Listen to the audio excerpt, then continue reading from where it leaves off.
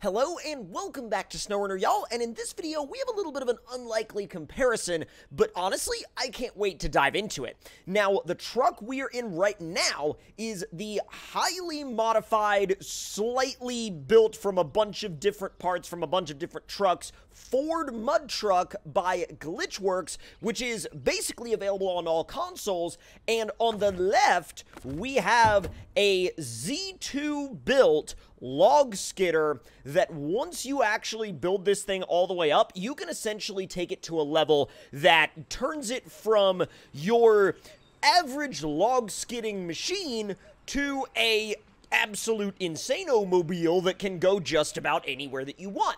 However, I have never brought both of these vehicles out here to a mud park at the same time, and I've never actually driven them in the same scenario with each other, and I'm really curious to see what's going to happen when you put, like, you know, commercial equipment like this, albeit commercial equipment that has been modified to infinity, against some equipment that is very, let's say, recreational. So what we're going to do is we're going to sort of use this as our benchmark, and then we're going to see if the Z2 log skidder can keep up. So without any further ado, let's fire this thing up and get into some obstacles and see what happens. So I think the first thing we're going to do is we're going to head down to the end of this highway, and once we get to the end of this highway, we will have our obstacles right in front of us. Now, the weird thing about taking this thing down the highway is that the highway sort of poses its own challenge, because taking vehicles like this down a highway is already a bad idea in the first place. See, because it won't turn. Ow. Did I? Oh my god. I almost ruined the engine. Good thing we've got a portable mechanic on staff at all times. All right. Now, let's try this again. Whoa! And spin out. All right. This is going swimmingly. The freeway test is off to an impeccable start. All right. Now, let's see if we can manage to make our way down to these obstacles without... Really? All I wanted was a little bit more speed. And it said, no, you're not doing that. More speed is not going to be available to you. More spinning out? Yes, that's what's going to be available to you. More speed? No. More spinning out? Yes, absolutely. All right, I can see the obstacles right there on the left.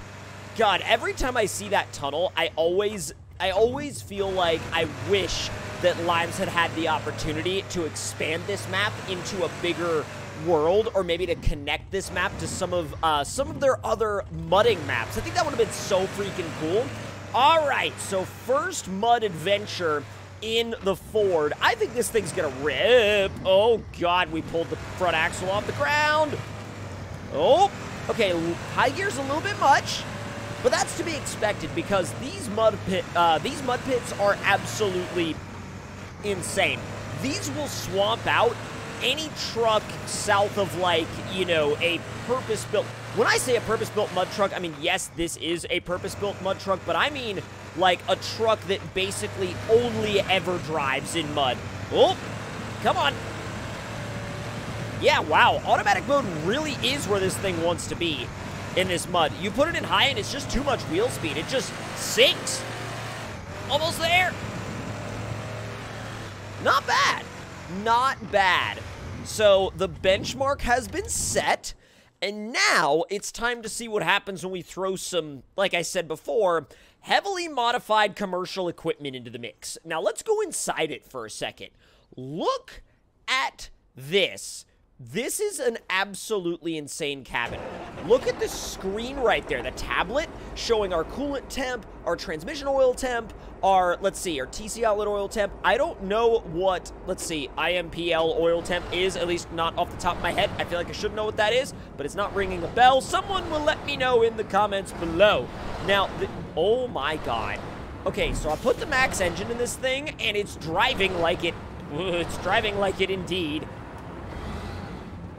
It's a lot faster than I feel like any log skidding machine should be.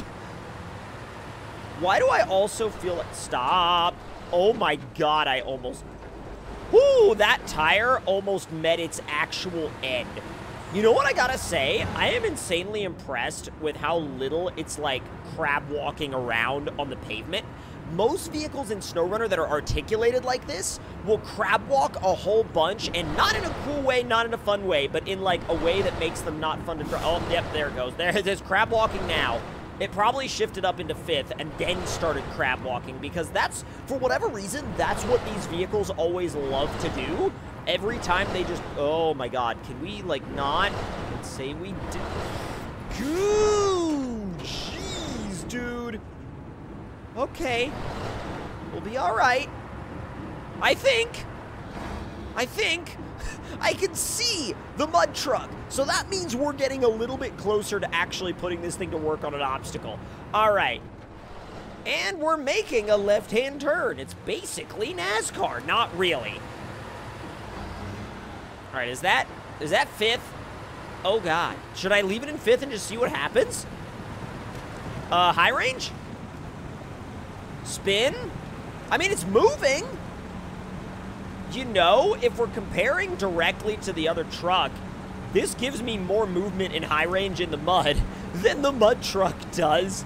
And, you know, while it's not moving very fast, it is moving. The mud truck in high in this same mud pit just sank. It just dug. So let me put it into automatic mode and see what happens if we let the internal transmission brain pick a gear. It seems to be advancing at about the same speed.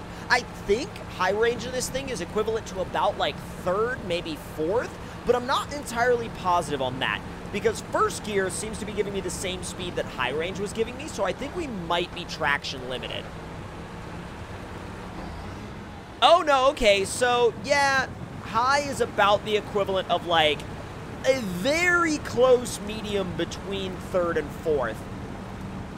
Because if I go back to 1st, you can see it like, it still spins, but the speed, and maybe I'm just going nuts, but I think the speed is just ever so slightly increasing whenever I take it out of high and put it back into 1st in automatic mode. What about low plus? Same speed. Literally same exact speed. No change. Not a single change whatsoever. Okay, well that tells me I'm definitely speed limited by my traction. But I've got to tell you, I mean, sure, it might not be the fastest thing in the world, but, like, it will get there. And it has shown zero sign whatsoever of starting to sink. This thing has no interest in sinking, not even remotely. And I love this interior view with the control sticks and everything. You could not leave me alone unattended with one of these. I would, like, if you put me in the middle of in the middle of the woods and left me unattended with one of these, I would have, like, if I could figure out how it worked, I would drag every tree out of that woods, and they'd probably be like, you dragged out even the trees that we told you not to drag out of here. And I'd be like, uh-huh, yes, you did indeed give me the keys. And they'd be like, oh yeah, why'd we do that? And I'd be like, I don't know. But I mean, you did, so, all right. Because we're on dirt right here, and well, I'm curious. Let's see. Let's see if we could do a launch. Well, not bad. Not as dramatic as I thought it would be, but not bad. This one right here has been the determining factor in so many battles. Oh, that wheelie is so good. All right, we're going to have to be somewhat easy with it. It's moving out. Dude, it is moving out. Oh my god. It is not about to. No! At the very end. Well, it's not done yet. It is not done yet. Come on, keep it in high. I think it can make it. Come on! What? That was my best run that I have ever done in this truck. Ever. Like, this video aside, every other video aside, that is the best run that I have ever done in that particular section in this truck. I cannot believe that we left it in high all the way through that. Props to the truck, props to Glitch. Oh my god, that knocked it out of the park. Absolutely. Wow. Now, I know that this won't be as fast. Clearly, obviously, this will not be anywhere near as fast. But we do need to test it anyway. And immediately we're going to plunge it into it. We're not even going to bother launching it. There we go. Come on. It may spin a little bit here, but I don't think it's going to start spinning until way later on. Up and over it goes. It doesn't have enough speed to jump, and that's probably a good thing for something this wide, because if you did flip this over, you would have one heck of a field day getting it back on its wheels. I can assure you of that. I think being a mile wide kind of helps because, uh-oh, it might not be helping right now. Come on. Find something. There we go. It's moving.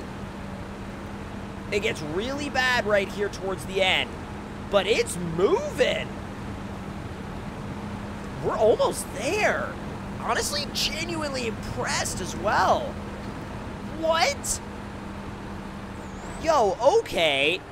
Well, these things have both impressed me today, and both in their own separate individual ways. And if y'all enjoyed this video, let me know your thoughts and opinions in the comment section down below. And if you're new around here and you would like to see more, make sure that you turn those notifications on, and I will see y'all next time. Talk to y'all later, and hope y'all enjoyed.